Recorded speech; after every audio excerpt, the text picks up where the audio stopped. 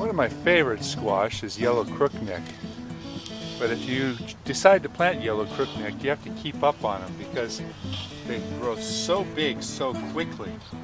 Here there's some kind of a rodent that's getting in here, either a ground squirrel or a rat or something like that, so you have to keep an eye on those. But that crookneck over there on the left, it's ready to be picked right now, but tomorrow it's going to be too big. They grow that big and that fast, and 1 or 2 yellow crookneck plants can supply you with all the crooknecks that you need for a long period. One of my favorites. Slice them up, add a little bit of butter, a little bit of spice in the pan. Oh, they're so good. Yellow crookneck squash, you got to try that one.